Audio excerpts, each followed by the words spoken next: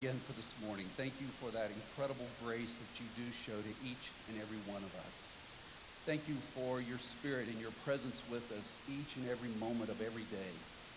And Lord, I thank you for this opportunity that we have together and to worship and to praise you, to open your word, have you speak truth into our hearts.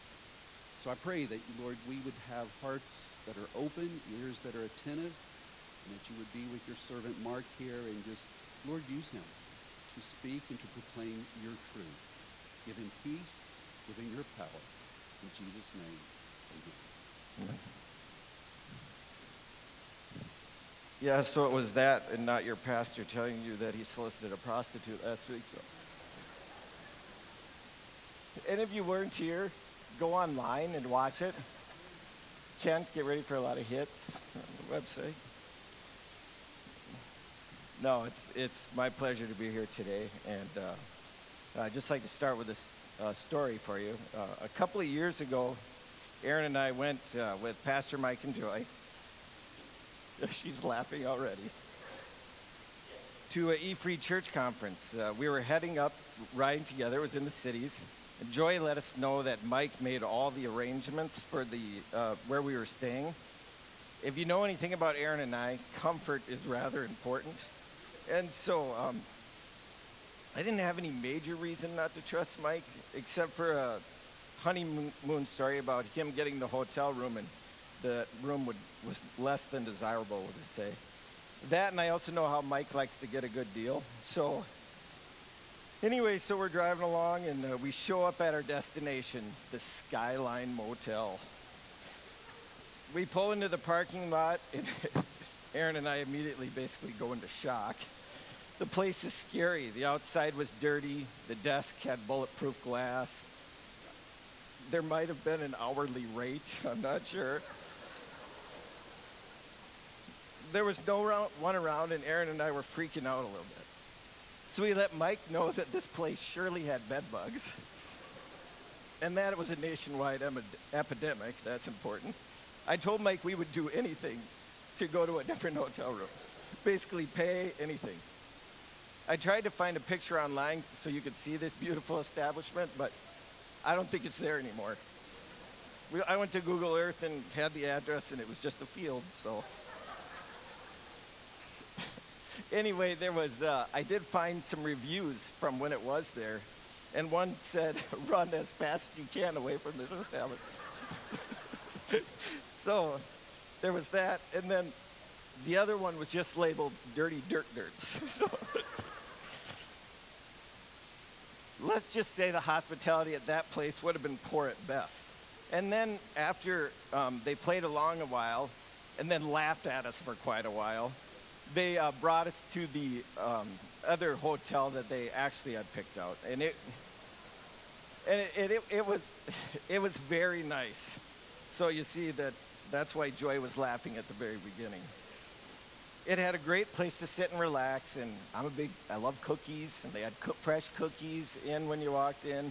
And then even we were playing cards and hanging out, and they made some cookies for us and brought it out to us. And so it was just a really nice place to stay.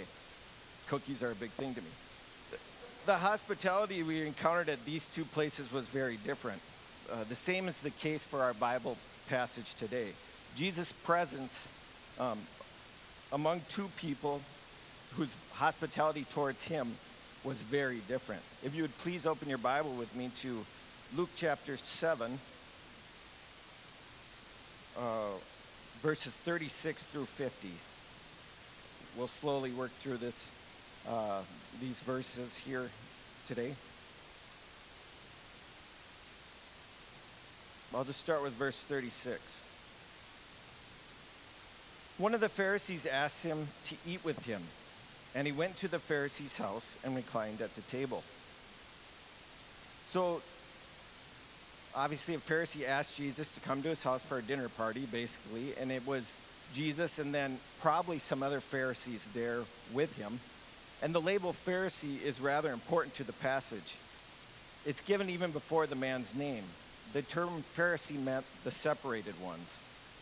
The Pharisees were solidly devoted to daily application and observance of the Mosaic law. You've heard Pastor Ray say before, they were so careful to avoid breaking the 10 Commandments that they basically built a fence around them. They added 248 commandments and 365 prohibitions to ensure that they didn't even approach the 10. A Pharisee in the mind of the people of the period was far different than what I've always thought. And I learned that this last couple of weeks. The Jewish people actually really looked up to and respected the Pharisees. Their popularity is said to have been so high that they were listened to even when they criticized the king or the high priest. People would follow them over the others. Most people would have considered this dinner party with the Pharisees to be quite an honor. Now, what was the Pharisees' motivation for inviting Jesus? Perhaps it was just curiosity. They had seen him perform miracles and had heard his teaching, which was unlike anything they had ever heard. So they just may have wanted to investigate themselves. But most likely, though, their intentions were not good. Most of them did not believe he was who he said he was. And Jesus had some harsh criticisms for the Pharisees in regards to their hypocrisy and self-righteous attitude. Their hostility towards Christ and his criticism towards them is seen 28 times in the book of Luke. So I'm sure the scenario wasn't much different. He was probably invited to see if they could trap him or ensnare him in something that they could use against him later. Another way we might know that their intentions towards him probably weren't that well is how he was treated on his arrival to the house, or as they call it, given the Skyline Motel treatment. In the Eastern home, it was custom for the host to greet each guest with a kiss on the cheek and then have water available or slaves available to wash off the people's feet.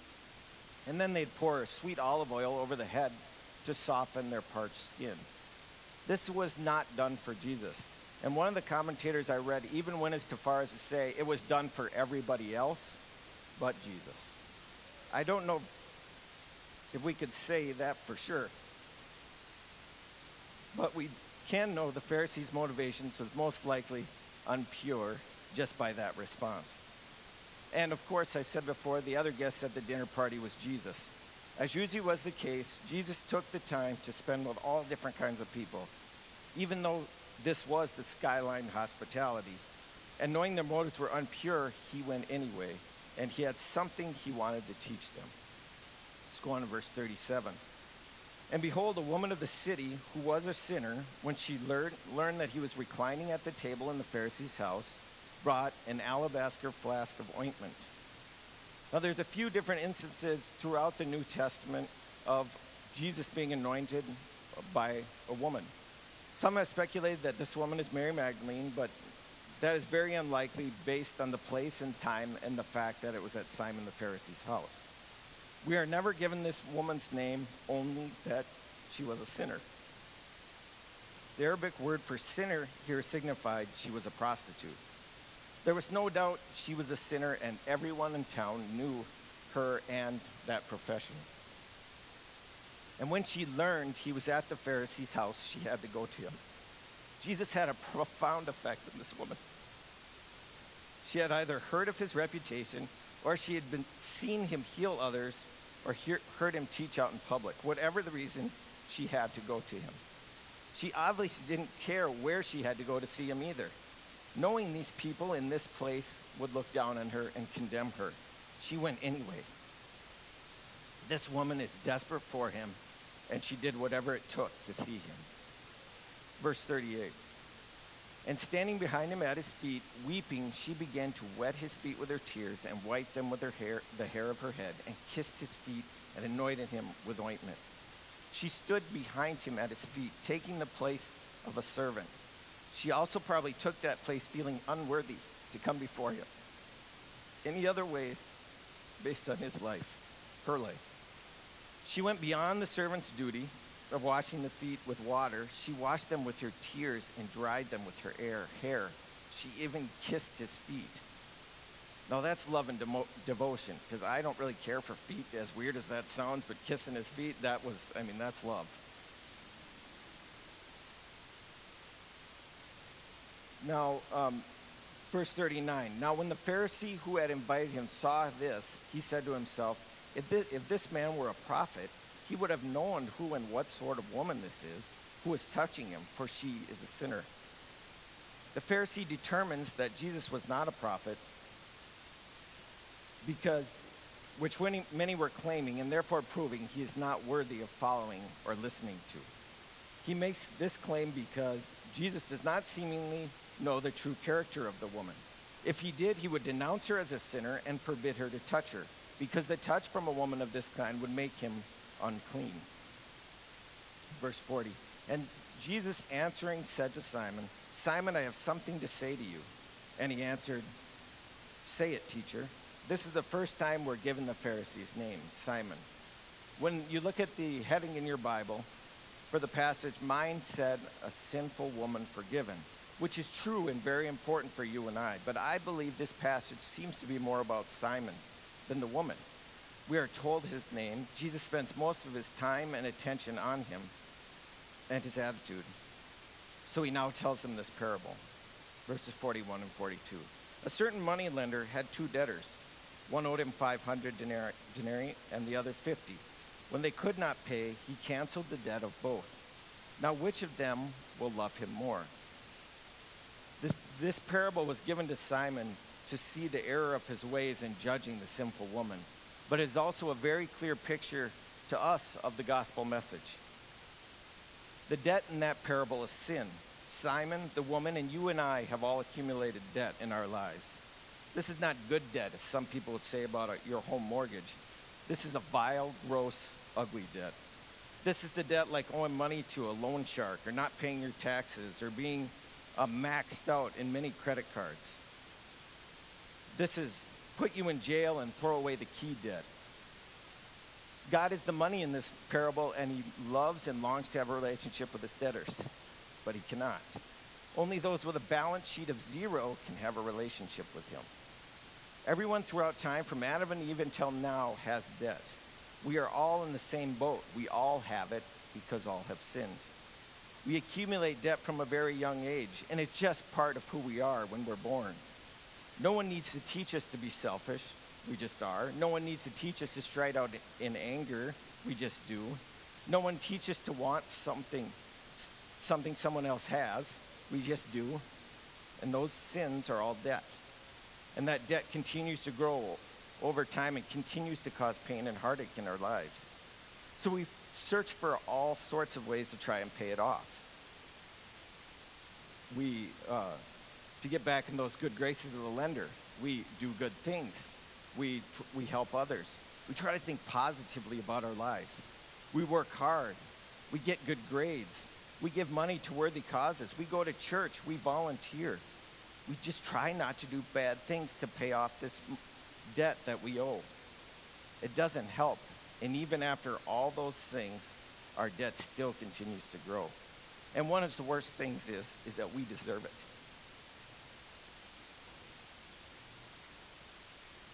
No one else accumulated that debt.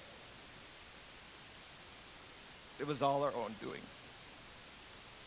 In the old days, they had debtors' prisons for people like this. And this is what we deserve. With no chance for parole. But God made a way through his awesome love and amazing grace. I love the gospel. Such great effects. Jesus came to the earth and lived among us, but he did not accumulate debt. Joy owes me $25 too, or 20 for crying. Then Jesus, we know, Jesus willingly went to the cross, and God placed all of our debt on him, and he suffered and died. And this act of love, grace, and mercy canceled that debt with God, no matter how big or small it was. God took the ledger of our life and zeroed it out. He justified us. He cleansed us. He freed us from that prison of debt and sin, and he made us right with God and gave us access to the riches of God's grace for all time. And it's an awesome thing when people truly understand the grace of God. But it appears that Simon cannot. I think Jesus still even throws Simon a bone, so to speak, by telling the parable with one person owing much and another owing little. We know that Simon saw himself as the one owing little, if he saw any debt at all in his life. This begs the question, do some people have greater or lesser amounts of sin? I really don't know, and sin is sin, and it doesn't matter how much or how little we have. Even one keeps us from being with God. Also, this might not be how much sin they actually have, but how much sin they can see in their own lives. And Simon saw very little, and the woman saw a lot. On to verse 43, where Simon answers the question Jesus asked him about which one would love him more. And he says, the one, I suppose, for whom he canceled the larger debt. And he said to him, you have judged rightly. Have you ever known the answer to a question someone asked you but haven't wanted to give it because you didn't want to give the asker the answer they were looking for? I believe this is how Simon feels. The suppose gives it away. The wording Jesus used to answer back to Simon, I think, is rather poignant. He says, you have judged rightly. That is all Simon had done to him and the woman since they had arrived at the dinner party. Now Jesus rightly judged Simon's actions by comparing his to the woman. Verses 44 through 48. Then turning toward the woman, he said to Simon, do you see this woman? I entered your house. You gave me no water for my feet, but she has wet my feet with her tears and wiped them with her hair. You gave me no kiss, but from the time I came in, she has not ceased to kiss my feet. You did not anoint my head with oil, but she has anointed my feet with ointment. Therefore I tell you, her sins, which are many, are forgiven, for she loved much. But he who is forgiven little loves little. And he said to her, your sins are forgiven. Now God gave grace both to Simon and the woman.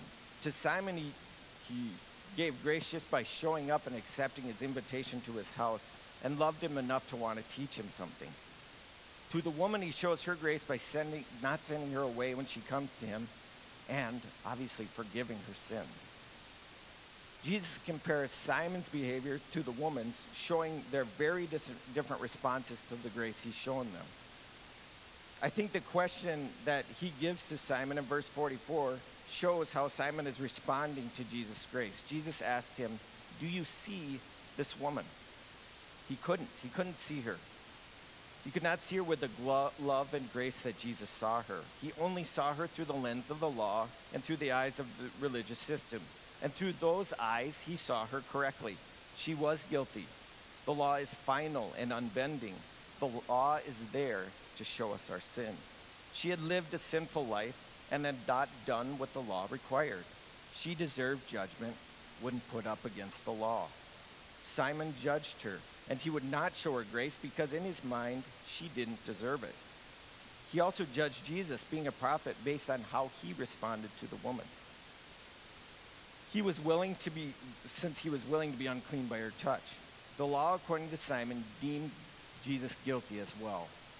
He also responded to God's grace with a self-righteous attitude. Jesus compares the woman's treatment of him to Simon's as he entered the house. Simon's Skyline Motel treatment showed that he thought he was better than both of them, and therefore would not even give him the common courtesy greeting to Christ. His self-righteousness also helps him to completely miss his need for a Savior, his need to be forgiven.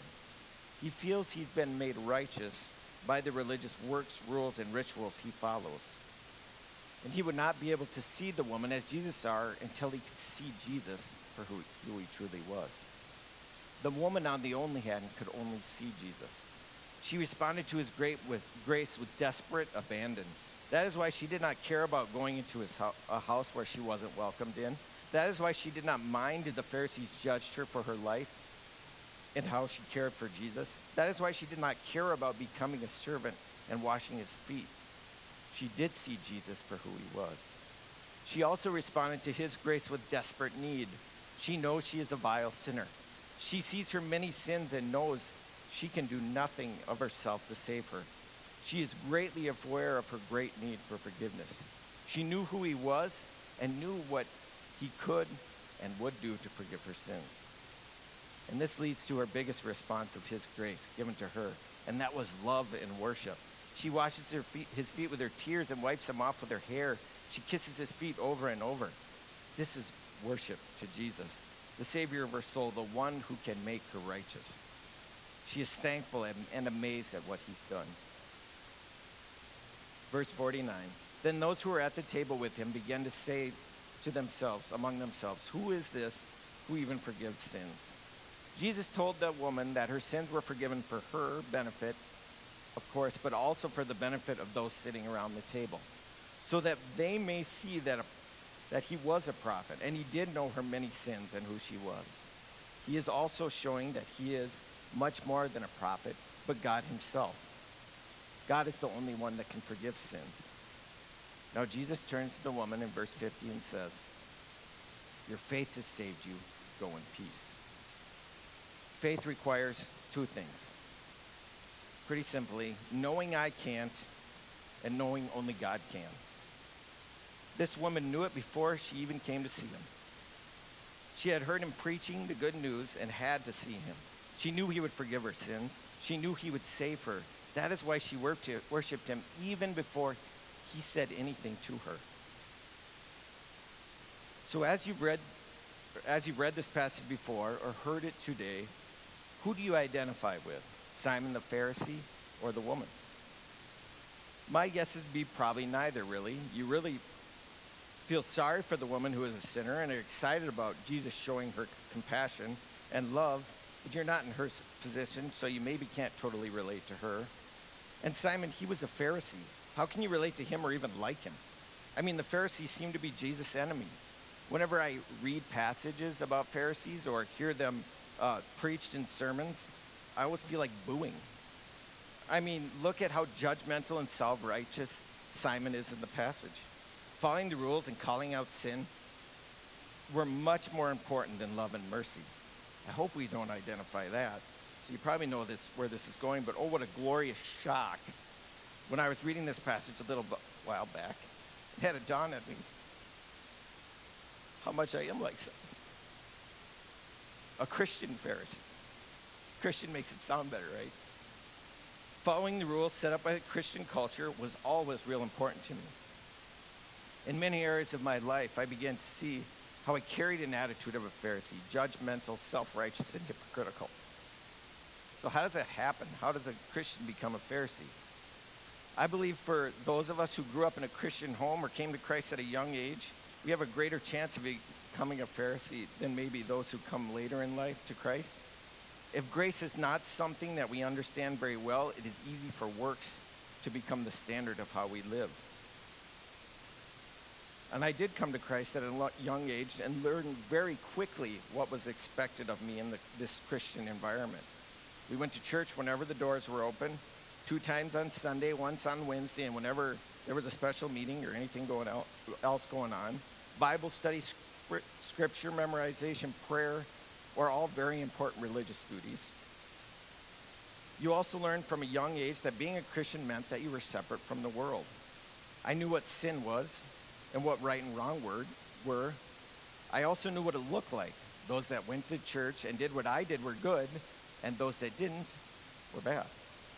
Sin seemed to be broken down into categories. Remember, you're younger. The bad ones included sexual sin, drugs, alcohol, tobacco, rated R movies, divorce, liberalism, and rock and roll.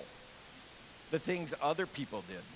The little ones I did, like lying, small theft, cheating at games or in school, hitting your brother or sister, were not so bad as long as you followed them up with the good. People were also broken into categories. The good people, the saint, who went to church, and they were to be followed and emulated. And then there were the bad people, the sinner, who should be prayed for and witnessed to, but ultimately were tissed for their immoral behavior. And then the third category of the person was the one who came to church but had sin in their life, and everyone knew about it, the backslider. And they were looked down upon because they should know better.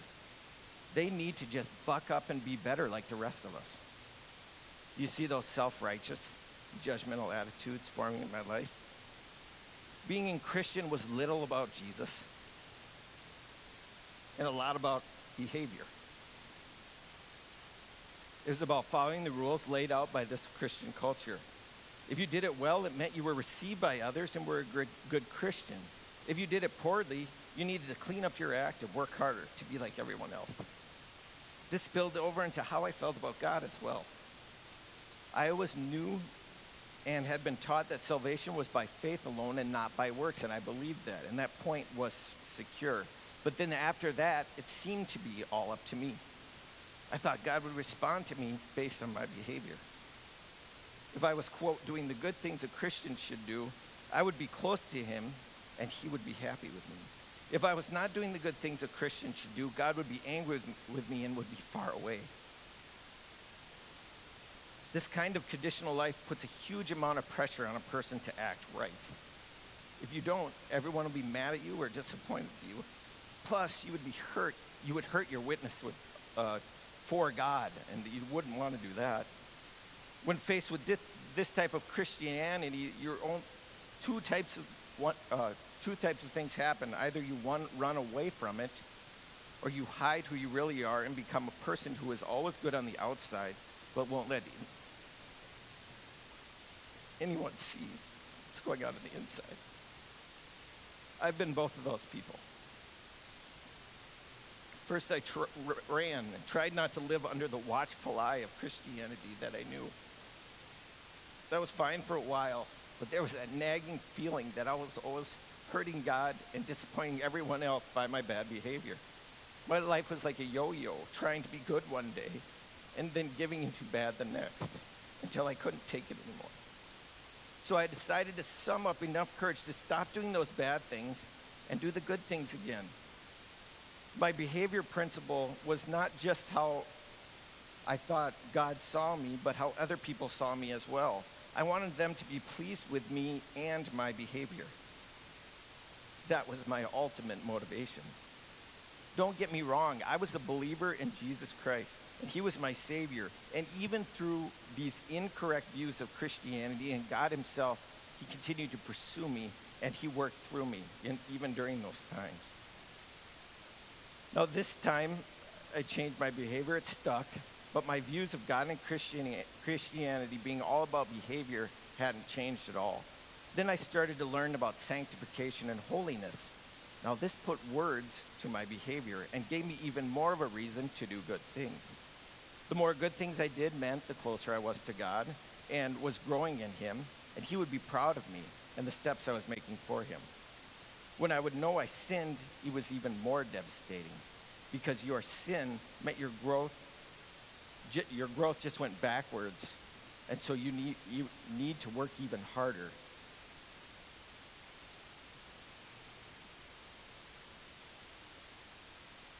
We all want to be mature, and we all want to see ourselves growing in sanctification.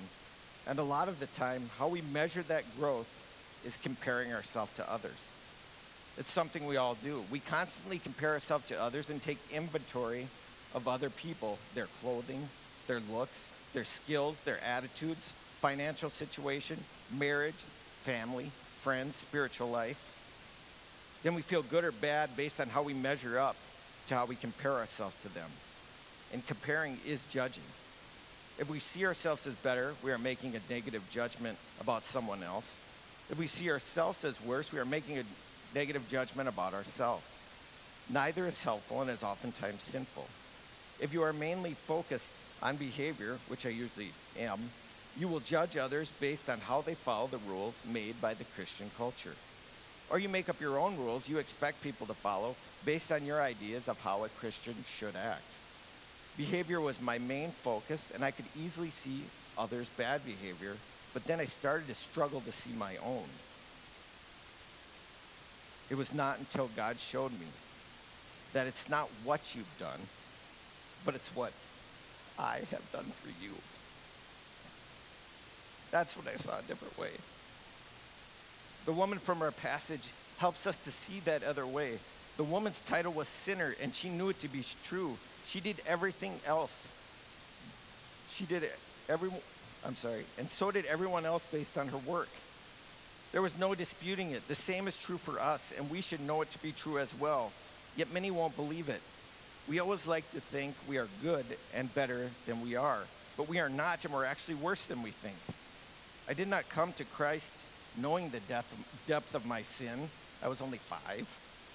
I knew Jesus loved me and died for my sin, and I wanted to go to heaven, so I accepted him as my Savior. As I grew older, obviously I knew sin. I knew I sinned and saw it hurt myself and others. I just didn't think it was all that bad. I thought being a Christian most of my life and knowing how much God loved me and saw me as his child lessened how much I sinned. You see how Satan twisted that? So that became a pride in me. It was about 2 years ago when I first started to truly learn about God's great grace in a whole new way that I started to see the great depth of my sin and the importance of knowing I'm a sinner. God started to reveal it to me in mighty ways.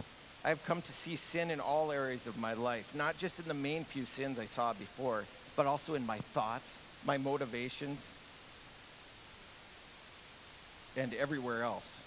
Actions can be easy to notice, but thoughts and true motives can be hidden. Jesus speaks throughout the Gospels about how our motives and thoughts are just as sinful as our actions. Matthew 5:21-22 says, "You have heard that it was said to those of old, 'You shall not murder, and whoever murders will be liable of judgment.' But I say to you that everyone who is angry with his brother is liable of judgment." You think, okay, have I been angry with anyone in the last week? Maybe, but it's more than that. Or how about has any one of you answered someone with an attitude? Parents, don't look at your children. Well, I guess we do it too. Yeah. Has any one of you thought about telling someone off? Has any one of you answered someone nicely, but in your head you weren't so nice?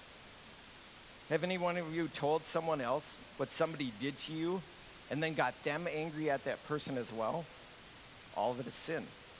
The Sermon on the Mount, Matthew 5-7, is full of examples of how our attitudes and motives are sinful and how it is almost impossible not to sin in those areas.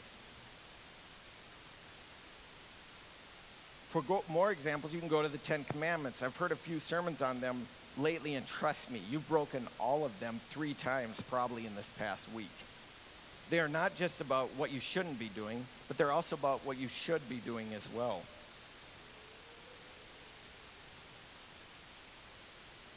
Even our greatest and best works, the good things we have done, usually are tainted by sin and pride.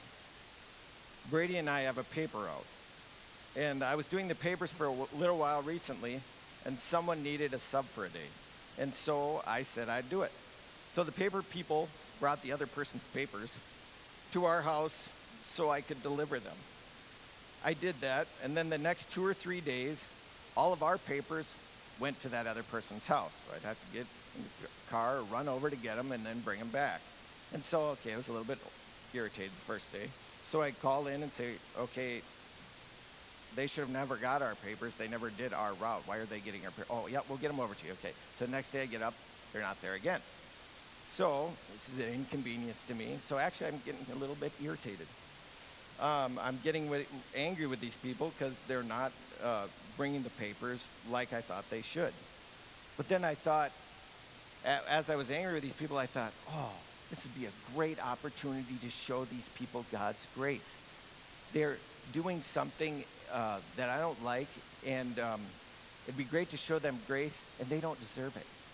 And then I was running along, and I started thinking, boy, it's really nice of me to show them grace.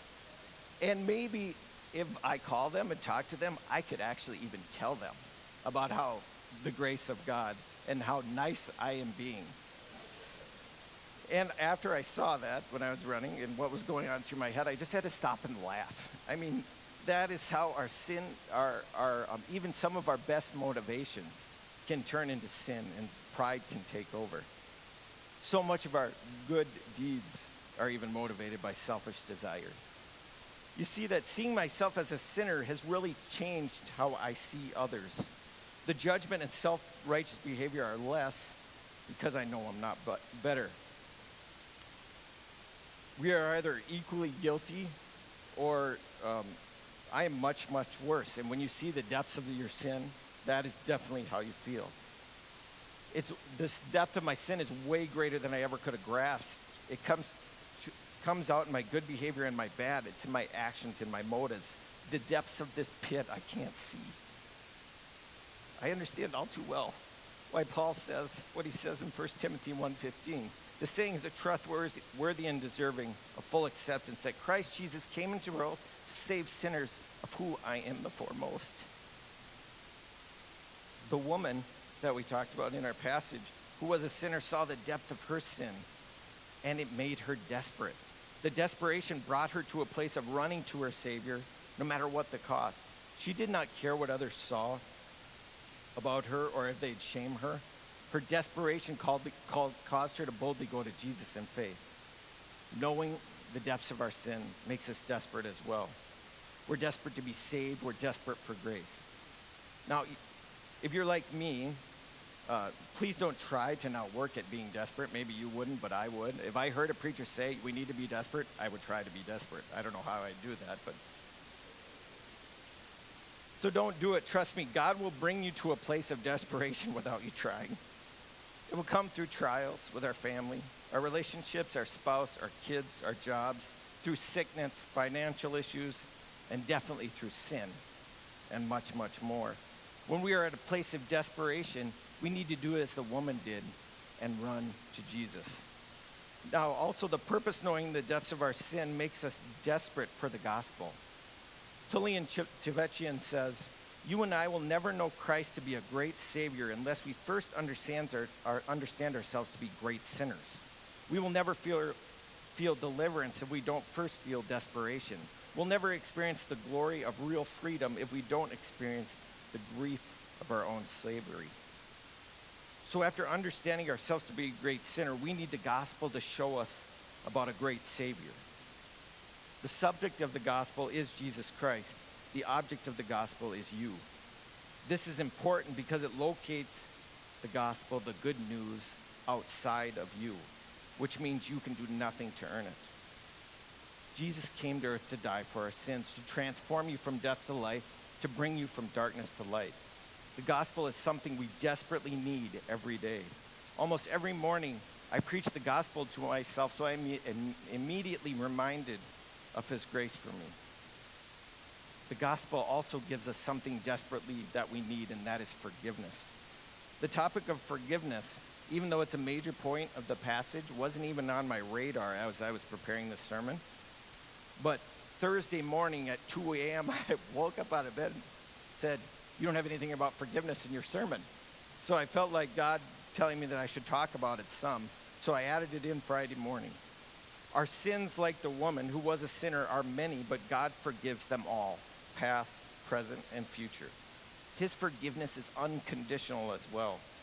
By his grace, he chooses to forgive our sins, and he chooses to do it not after we try to clean ourselves up, but when we are at our ugliest. So if you struggle with forgiving yourself for something, just remember that Christ forgave all of us at our worst point, and all sin is vile to him. Knowing the depths of our sin also helps us to know how much we have been forgiven. Look at the woman in our passage. She knew she was a great sinner, and therefore the forgiveness she was given felt that much greater. I know that there are many people that struggle with forgiving others. Some people have been through horrific things that I could never even begin to say that I would be able to forgive some of it. And the one way I would just encourage you is by asking God to help you see how much he's forgiven you. Then perhaps it will help you to be able to forgive someone else. Knowing we are a sinner helps us to know how great our forgiveness is. And I know some of you are thinking this whole time, didn't you hear last week's sermon? I'm not a sinner, I'm a saint. Now I agree with you wholeheartedly that in Jesus we are saints. The scripture says that.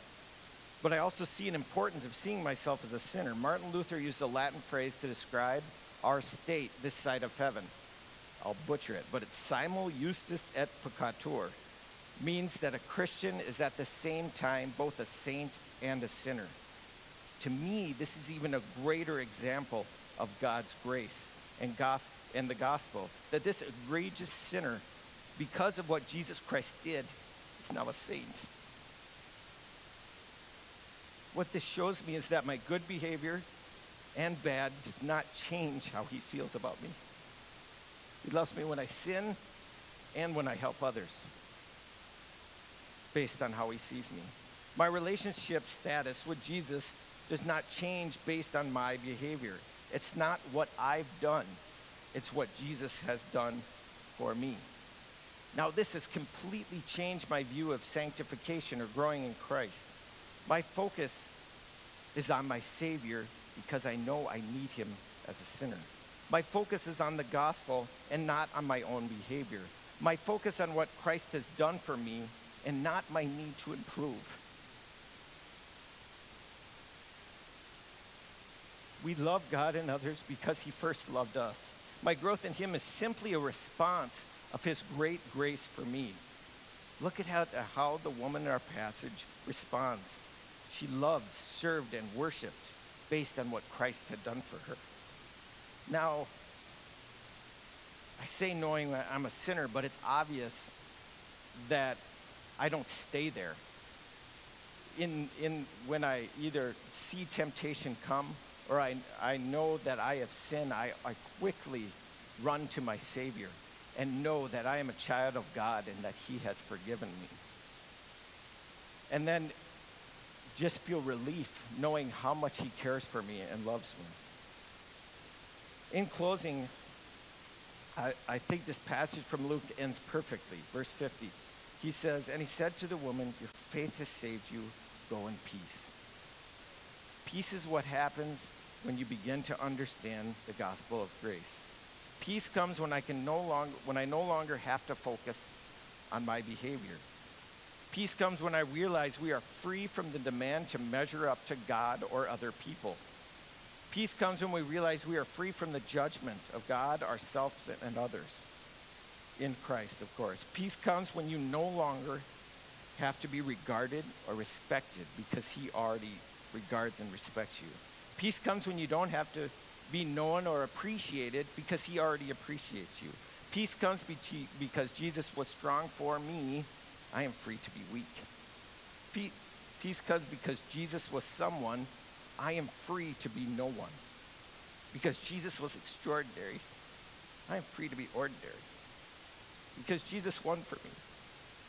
I am free to lose. Because Jesus succeeded for me. I am free to fail.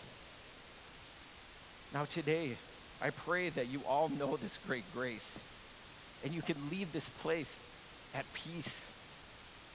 You don't have to strive for love, acceptance, worth, and approval anymore. You already have that.